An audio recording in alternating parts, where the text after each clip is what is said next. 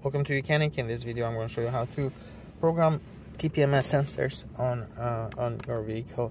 So here we're going to use the YOUCANIC Scanner, and what you want to do is you want to go to the maintenance function and then scroll down until you see the TPMS.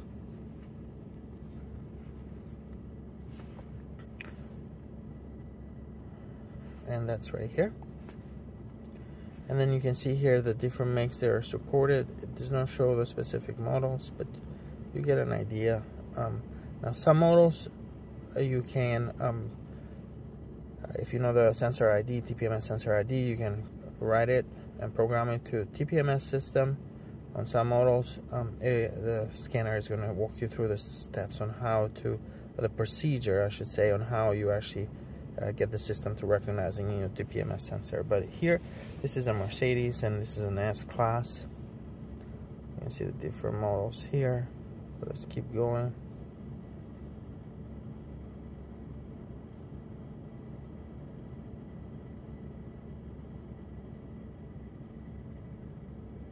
All right, so we look at all those models that are supported for Mercedes.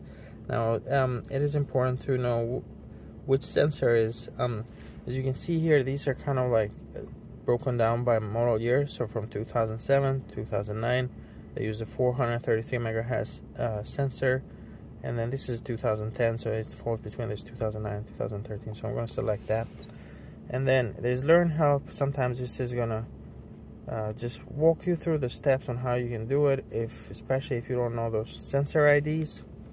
But if we do know the sensor IDs, so if you install new sensors on your tires, or if you have the tire off, you can look at the sensor itself, and they will normally have that sensor ID written right on top of it. So make sure before you install new TPMS sensors, get that sensor ID.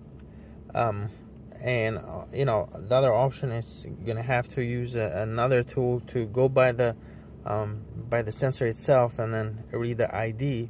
This specific device is not able to just go right next to the sensor and read the IDs. It can read the IDs through the OBD-II. So like now we're connected to the OBD-II port, so we're connected to the TPMS control module, and are telling, okay, tell us all the IDs that you have stored. But if you replace one of them, you need to know what the ID is. You also can come in here and write down all these, because if you were replacing only, let's say, this front left, you will still need to re-enter the other three, which should still be the same as what they're here, and then the front is going to change. But you get sensor IDs there. If the sensor IDs are not the issue, you can come read the codes here, and in this case we have no codes. It's going to show codes related to PMS sensor and why that TPMS light is on, and then you can clear codes here, but that should only be carried out after you fix the issue. You have like data.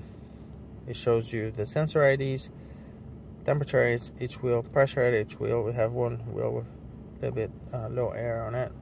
Anyway, so service, and then you can do some testing as well. But let's go back to OBD relearn, because this is where you'd go to program the new TPMS sensors. You have force sensor not triggered.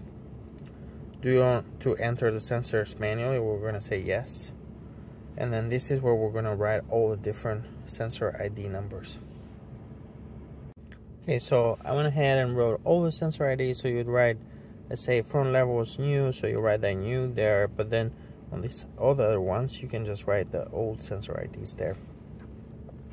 If you press here, this pops up, and you can write the numbers, sensor IDs there. And when you're done, press this down arrow, and then you press OK.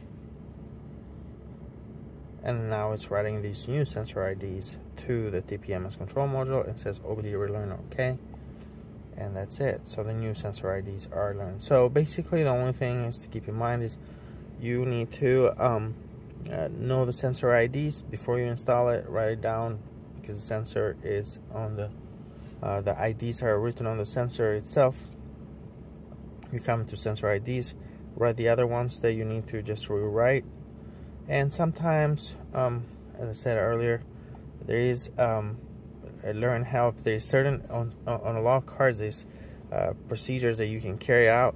So if you have already everything installed, there's procedures that you can go through to make the vehicle automatically relearn the sensors, and in that case you're not manually writing the IDs to the TPMS sensor like we just did here. What you do things like you start with the left front tire, you drop the pressure really quick for about like 1 minute, and then maybe you might have to raise the pressure. I need a compressor to raise that pressure up, so it sees that sensor, it recognizes that, and it tells you move to the other corner, drop the pressure on that tire, raise it up, or whatever the instructions say, and so on. That's a pretty common procedure in a lot of cars on how to learn new TPMS sensors.